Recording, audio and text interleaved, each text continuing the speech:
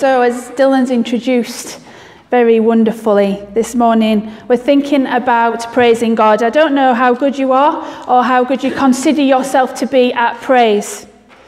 It is a vital part of our Christian life. It is something that we should be doing every day as part of our time of prayer and of speaking to God. But I think it's often a part that we skip, and we often just go to the things that we need from God, the things that are on our hearts that are worrying us and troubling us, and we go straight there. And I want to consider this morning why praise is important and why we should do it as part of our daily routine as Christians and as part of our prayer time. So what does praise mean? Do you know what it actually means to praise God? I thought I'd go back to basics and have a look in the dictionary for the dictionary definition. And it said this. It says, to express one's respect and gratitude in an act of worship. To express one's respect and gratitude in an act of worship. That's what praise is.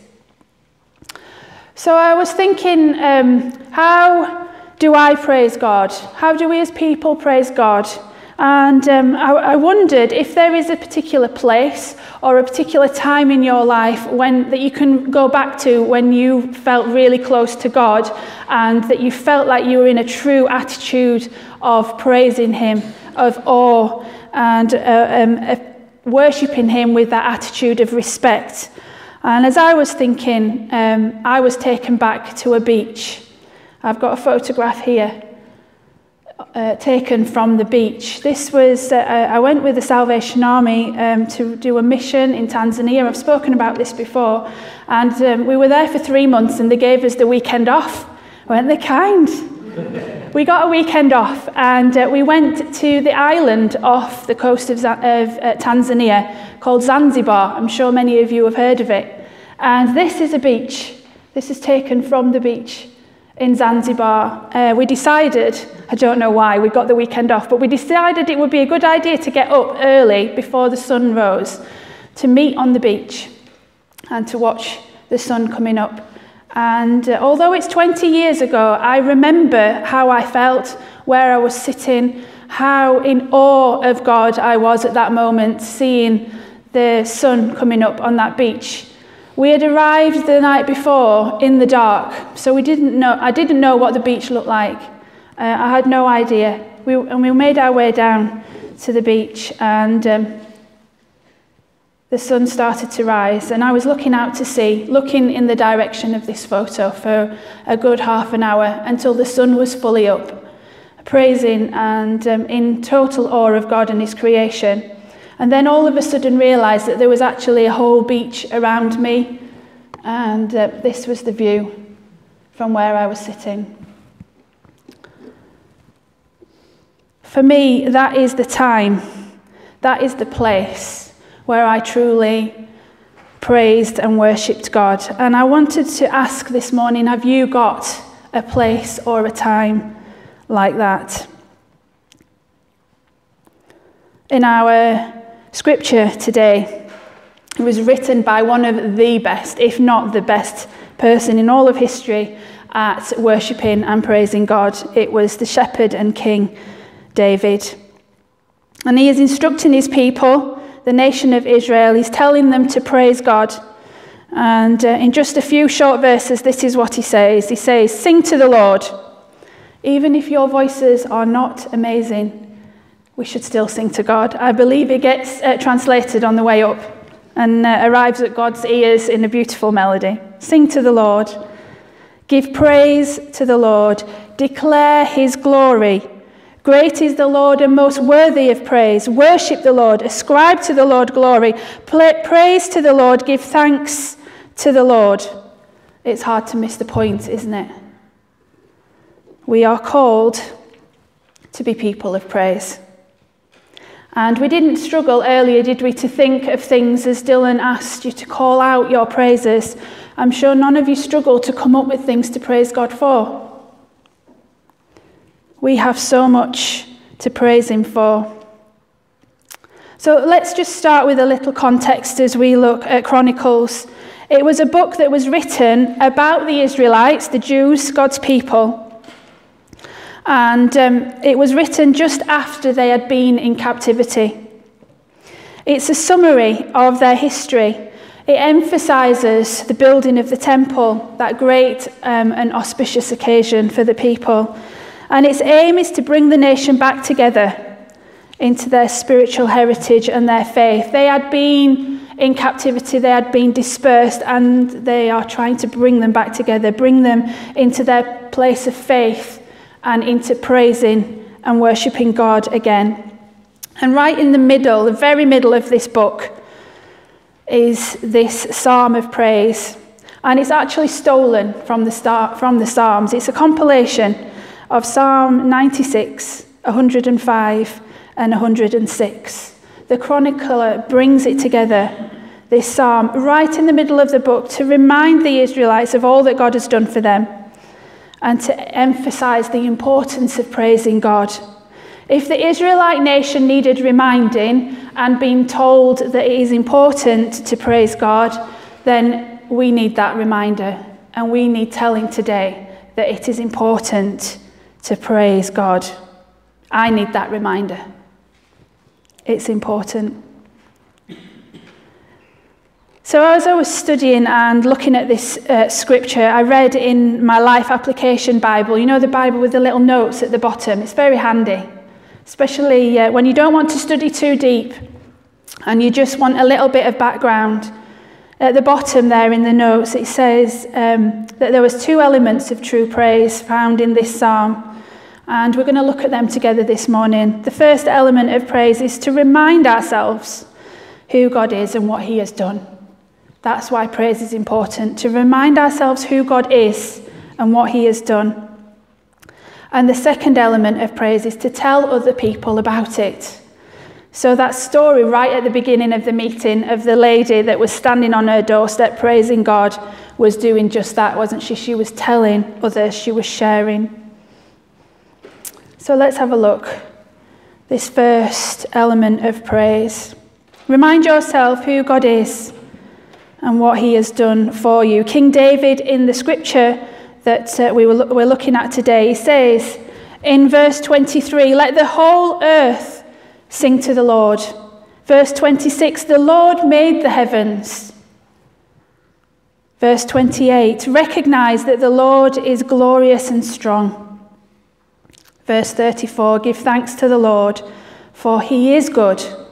His faithfulness endures forever. So as I was thinking about praise and how we should praise and why we should praise, I was drawn to this book, Too Busy Not to Pray. It's one of my favourites and has taught me so many things, written by a man called Bill Hybels. And he writes a section, because it's talking about prayer, he writes a section on praise. And I want to share with you just an excerpt from this book where he explains why it is so important for us to praise.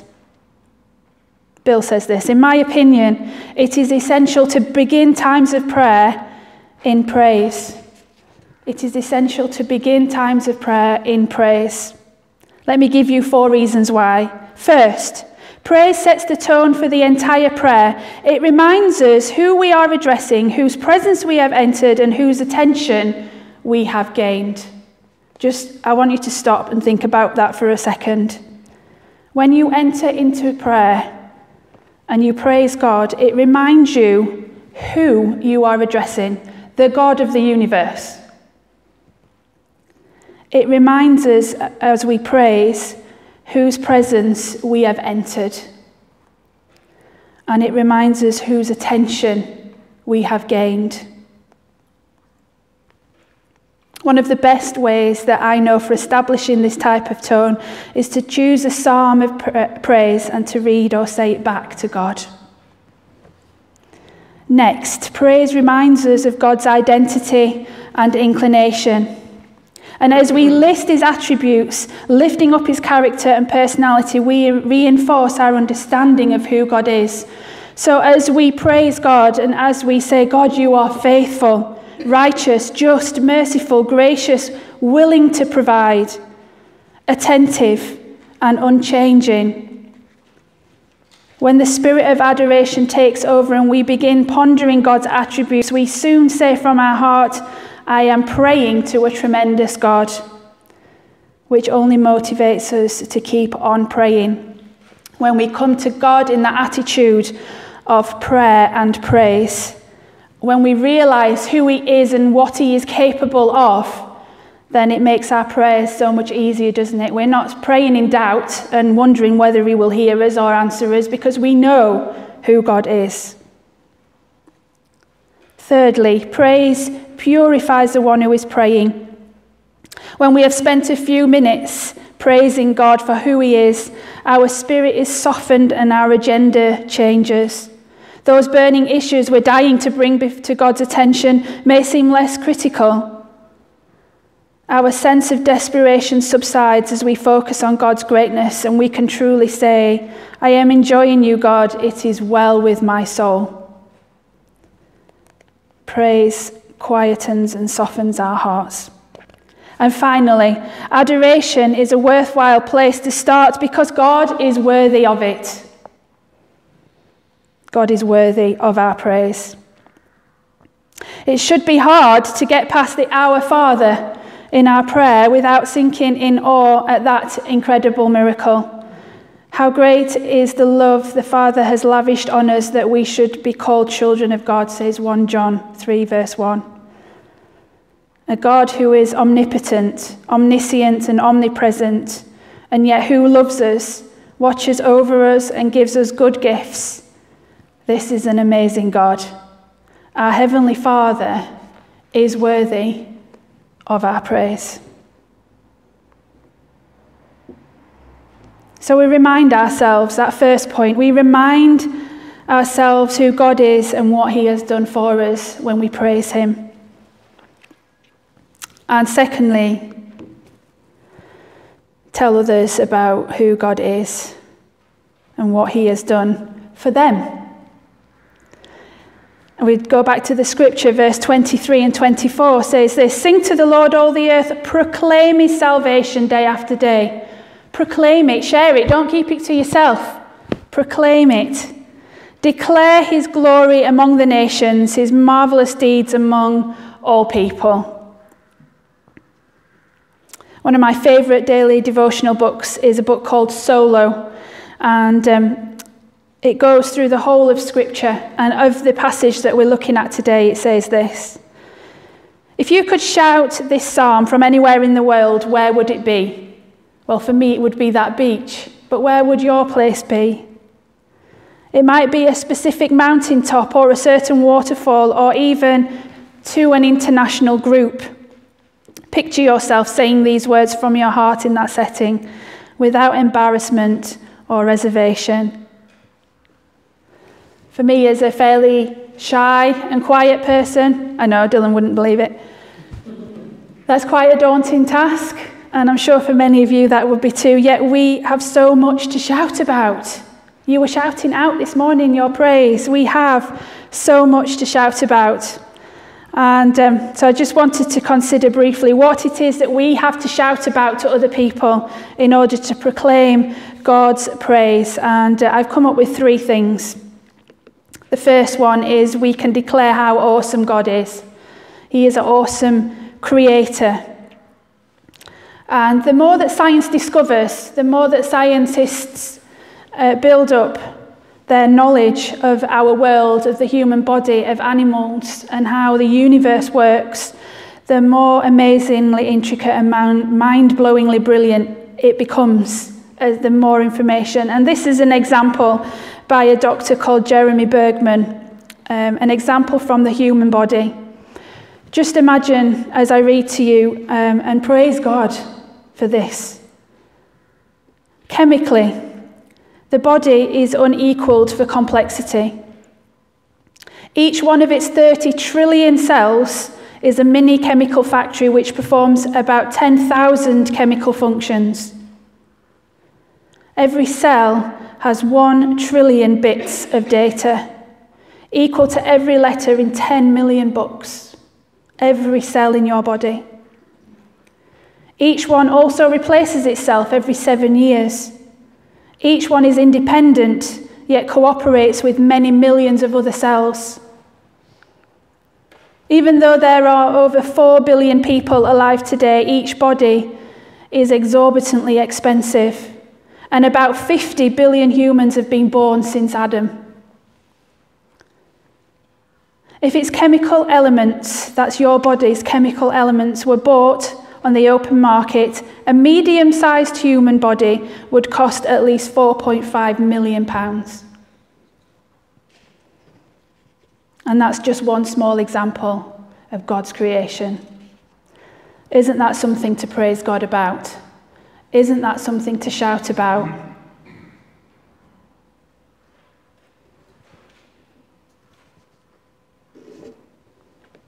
Second thing that we have to shout about is our salvation through Jesus Christ.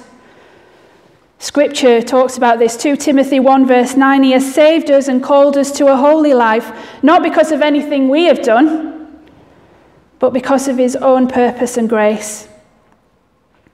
Psalm 62 verse 1, truly my soul finds rest in God, my salvation comes from him. John 3:16, which you will all know well, for God so loved the world that he gave his only son, that whoever believes in him will not die but have eternal life. God's salvation is something to praise God about. Amen? Amen. God's salvation for others is something to shout about. Let's get excited. And finally, why praise? Because our God performs great deeds. We read in the Bible, don't we? Moses parting the water, Shadrach, Meshach, and Abednego entering the furnace and not getting burnt, the walls of Jericho coming crashing down, Elijah in the valley of dry bones, Jesus walking on water, Jesus feeding the 5,000, healing the sick, raising the dead. We hear of miracles of healing and restoration today in Christian books, from testimonies of other people on the TV and the radio. I have my own stories of miracles that I'm more than willing to share. God performs great deeds. It is something to shout about and something to praise him for. So in conclusion, we need to be reminded, we need to remind ourselves daily, I would hasten to add, of who God is and what he has done for us. If you have a place like my beach in Zanzibar, then I encourage you to go back to it. I'd love to go back.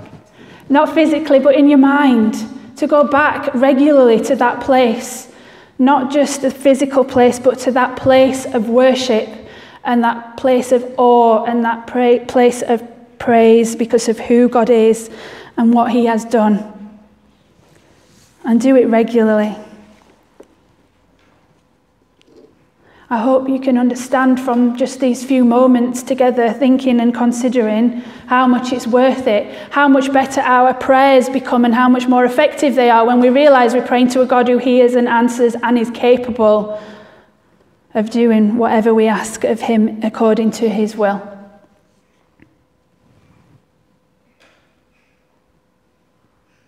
We also need to tell others.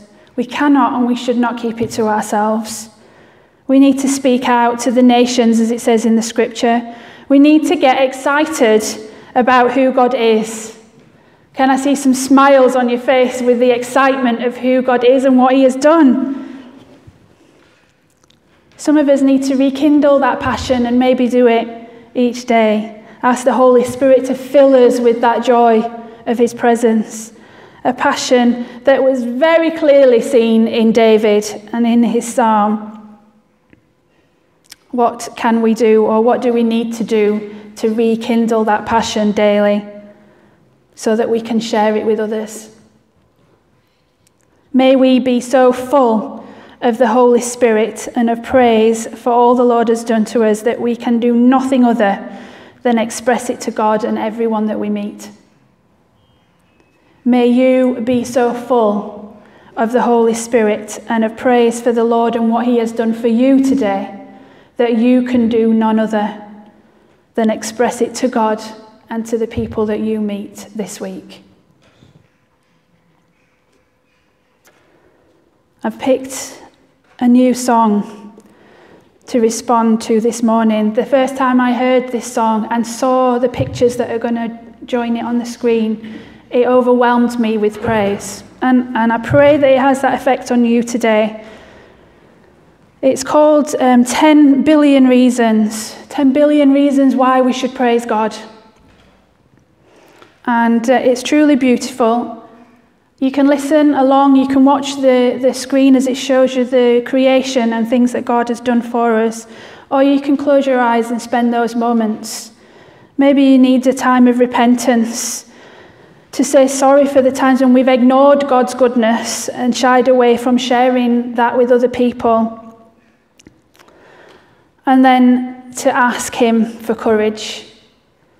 Courage to share his amazing deeds with everyone that we meet. Like the lady on the porch shouting, "Praise God, praise God."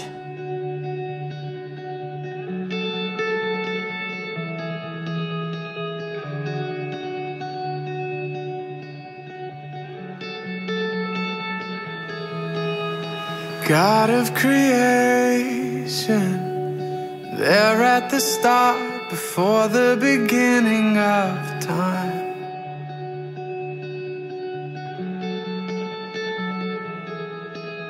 With no point of reference, you spoke to the dark and fleshed out the wonder of life.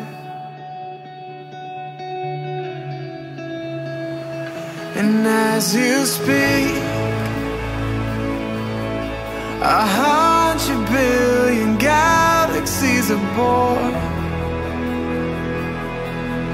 In the vapor of your breath, the planets form. And if the stars were made to worship so alive, I can see your heart in everything you made. Every burning star, a signal fire of grace. And if creation sings your praises, so will I.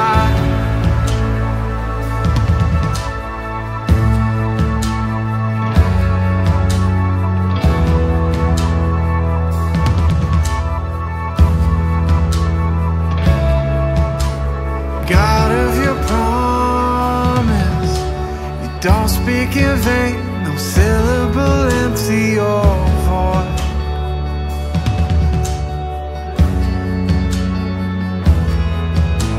For once you have spoken, all nature and science follow the sound of your voice.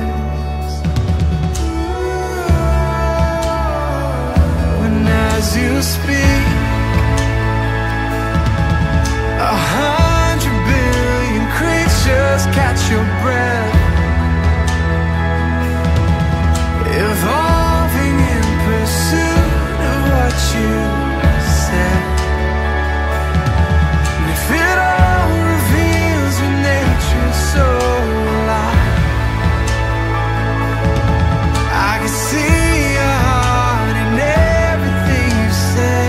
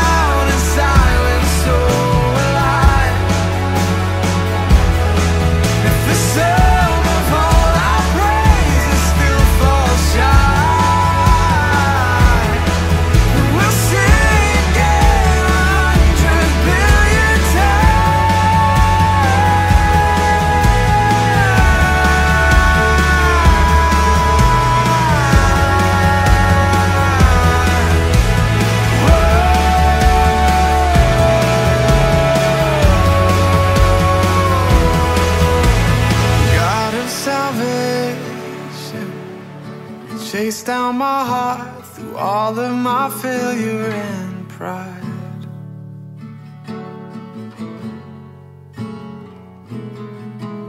On a hill you created, the light of the world, abandoned in darkness to die. And as you speak,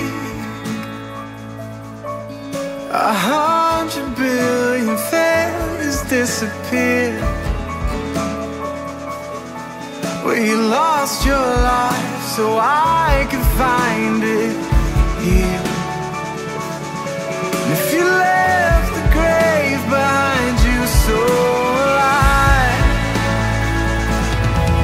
I could see your heart and everything you've done. Every part designed in a work of art called love. If you gladly chose surrender, so will I can see your heart a billion different ways. Every precious one, a child you died to save.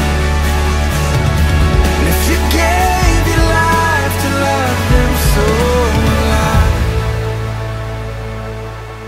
Like you would again 100 billion times. But what measure could